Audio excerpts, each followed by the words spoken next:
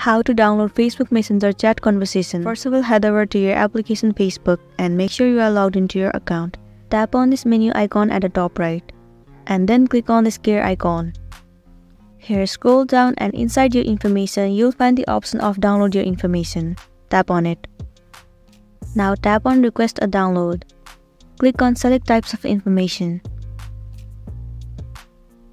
So right here, what you want to do is just tap on messages and then tap on next. You can select the format and the media quality for your datas. You can select as per your need. Now tap on date range. Right here, select the date range for your datas. So let me select it from last month and then tap on save at the bottom. Once it is done, tap on submit request. There you go, your request has been successfully sent to the Facebook team. Now within 24 hours, you will receive one file on your email address. It will include all of the messages of Messenger from last month. You can simply download the file and you'll have access to it and you'll be good to go. So that's it, and this is simply how you can download Facebook Messenger chat conversation. I really hope this video is gonna be helpful for you. Thank you for staying with us till the end.